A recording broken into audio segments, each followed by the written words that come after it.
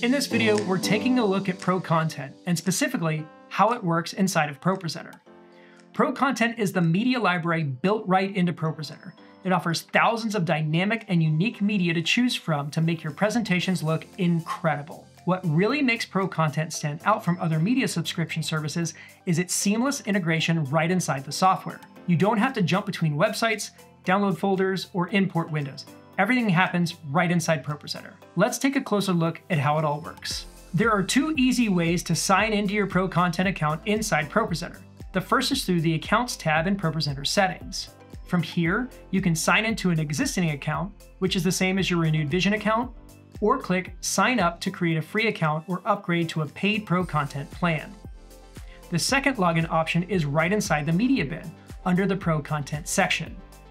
When you click Sign in either location, ProPresenter will open a browser window and take you to the Renewed Vision login page. From there, just enter your email and password and click Sign in. If you ever forget your password, just click Forgot Password and follow the link sent to your email to reset it. Once you're logged in, head back to the Accounts tab in ProPresenter settings. You'll see your name, account type, and plan level listed right there. You can also click Manage Account to open your account page in a browser where you can make updates or changes anytime. To sign out, go back to the Account tab in ProPresenter settings. ProContent lives inside the media bin, and it's always just a click away. Click the ProContent button in the toolbar. If your media bin isn't open, ProPresenter will automatically open it and take you straight to ProContent. If you already have the media bin open, but you're viewing a playlist, clicking ProContent will switch that view over to the ProContent tab. And here's a little shortcut. If ProContent is already open and you click the button again, it'll close the entire media bin. When you open ProContent in the media bin, you'll see several categories. Each section contains rows of content you can scroll through. Just hover over the area and use the arrows on the left or right side. Or if you're on a Mac with a trackpad, you can simply swipe left or right. Looking for something specific? You can type a descriptor like mountain or vibrant in the section labeled Search ProContent. Anything with a free tag is free to download without a subscription. If you want to see everything that's available, including design assets and ProPresenter themes, click the globe icon next to the ProContent label.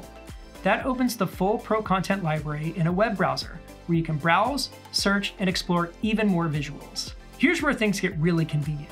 You can download motion graphics, loops, and countdowns directly from ProContent into your media bin without ever leaving ProPresenter. When you're browsing through the featured, new, popular, or free sections, you'll notice motion graphic packs displayed as thumbnails with titles across them.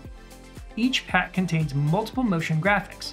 When you hover over a pack, you'll get a live preview of every loop it includes. If you like what you see, click the download button right on the thumbnail. This downloads all the motion loops in that pack straight into your media bin. Just note that countdowns and stills from the pack are not included in that automatic download. Once you click download, ProPresenter will ask a couple of quick setup questions. First, choose the resolution you want: 4K, HD, triple wide, or double wide. Next, pick which media bin playlist you want to save it to. You can also select Add New Playlist to create a fresh one on the spot. If you'd rather preview everything first, click on the pack's thumbnail instead of downloading it right away. This will open all the loops, countdowns, and stills included in that set. From there, hover over any individual file to preview and download just that one, with the same resolution and playlist options available. And that's a full walkthrough of how to access, browse, and download media from ProContent, all without leaving ProPresenter. It's a simple, built-in way to keep your presentations fresh and visually engaging while saving you the hassle of managing files or switching between apps. Thanks for watching, and as always, for more tips, tutorials, and updates, be sure to check out renewedvision.com.